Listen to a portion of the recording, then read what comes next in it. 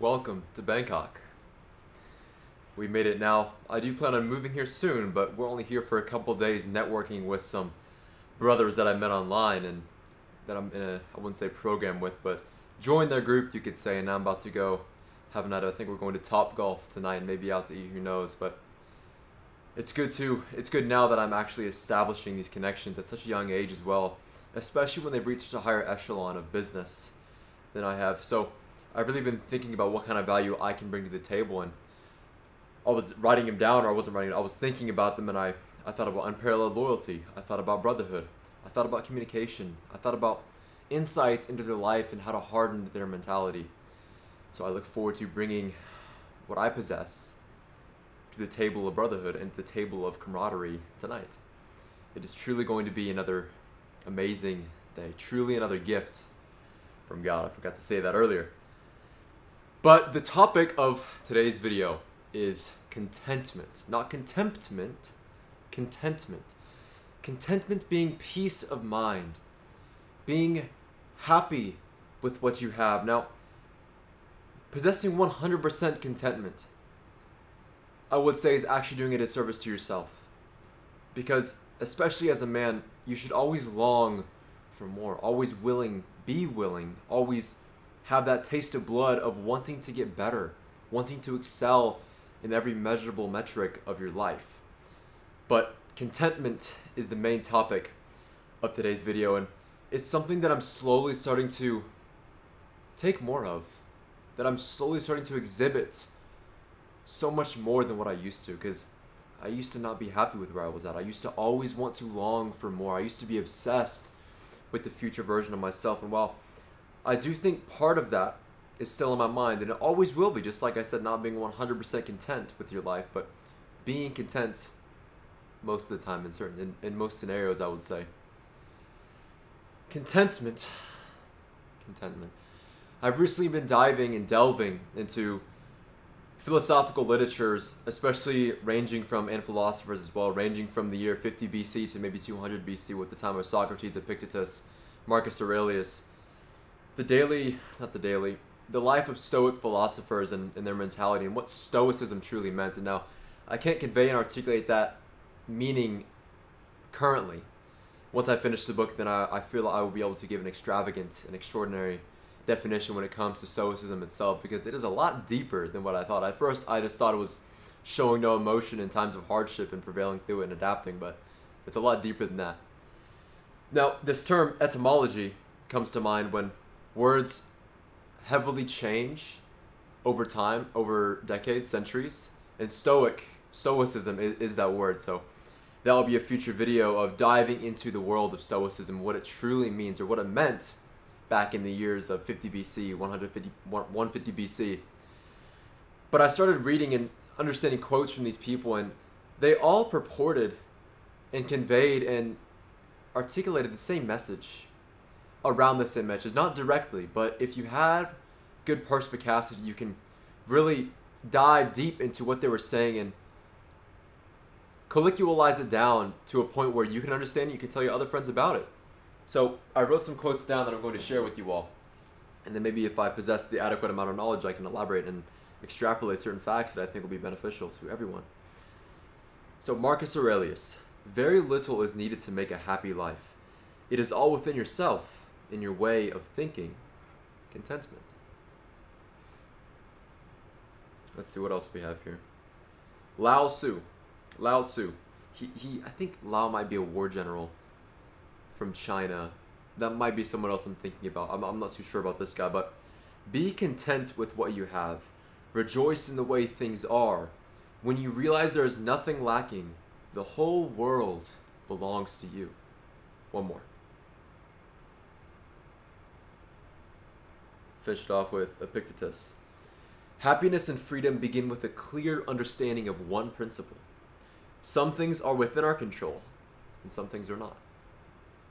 And you focus on what you can control, and you excel and you hone each of those metrics, each of those qualities.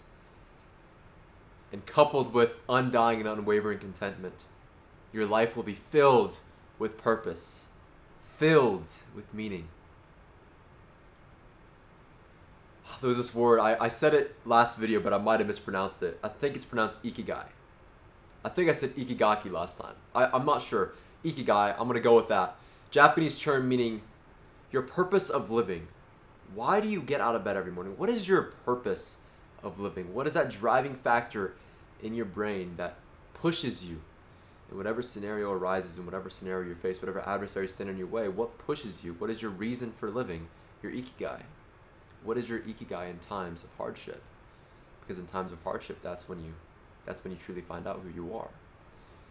And while I will say, in terms of true hardship, I think this past 6 months of my life has been extravagant. It's been extraordinary.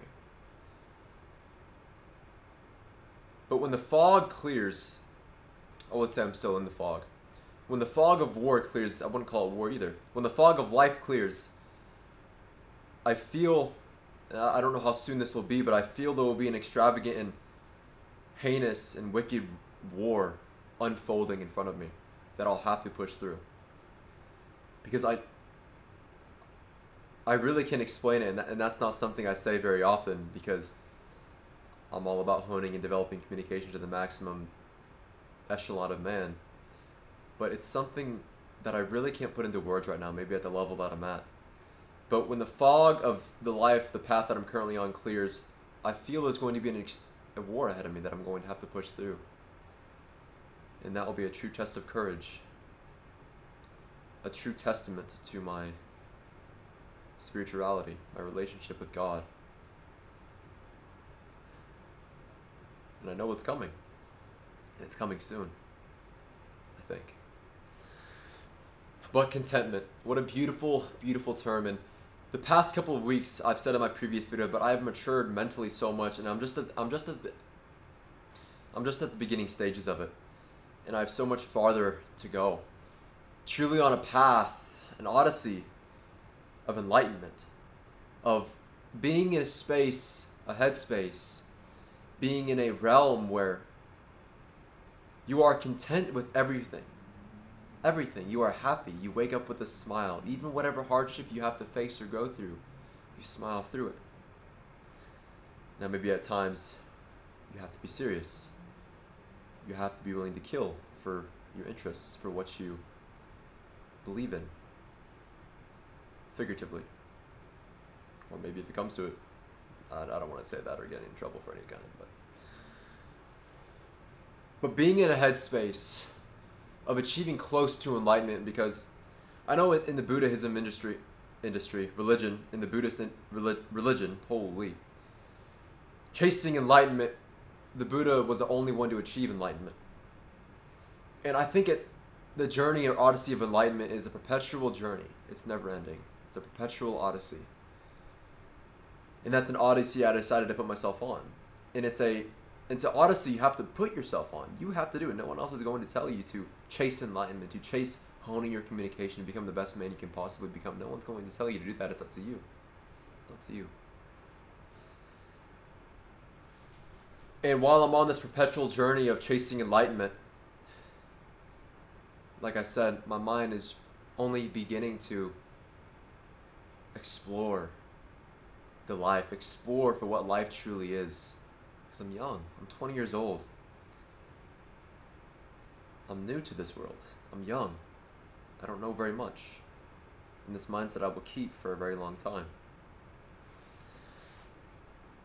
But I know now more than ever that I have to be content. I have to be happy with what I have and not become obsessed with what I want. Like I said, there's a balance. There's a crucial balance that you have to implement into your own life. I'm gonna open up my MacBook. I think I had a couple more points to go over. There was one quote. I'm not sure if I favorited it or not.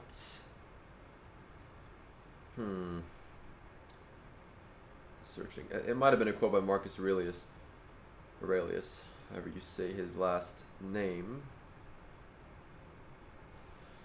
But one of the people I one of the people I look for guidance and new ideas when it comes to communication is the three best people I can put in a frame is my mentor, Dylan Overbeck, Luke Belmar and Andrew Tate. There might be some other people out there that excel in communication, that have just dedicated years of their life to being able to articulate their thoughts clearly and concisely and efficiently and competently. But those three people are the only ones that I've found that have been able to do it. And I want to get to a point where I become a person, a man that, a young man, someone that I was, still am, to look up to when it comes to excelling in communication and really understanding the weight of your words. Because there is one verse, when I was on the journey here from Pattaya to Bangkok, and it was about an hour and a half taxi ride, I was reading the Bible and I delved into Proverbs, and I read for about 10 minutes, I think, and I wrote this one down as well. And I was looking for a phrase to make an extremely extravagant and compendious YouTube video on when it comes to honing your communication, because of course I'm always learning, but I have so much knowledge that I want to teach to you all now. And I think I found a good quote that I want to guide that course in the path of that video. And it's short. Death and life are in the power of the tongue. Death and life are in the power of the tongue. Words can kill people. They can heal people. Words can start wars. They can end them. Communication is so powerful. And like I said, I have so much to learn, especially when it comes to communicating in public speaking. I really haven't done much of that. It's just been talking to the camera. And once I reach a point where I do have to get on a stage and speak in front of hundreds of people, thousands, tens of thousands, hundreds of thousands, because it will come. I have to be ready for it. But thank you so much for watching. This is a short, updated video on where my life is at now. And I will see you tomorrow. Peace.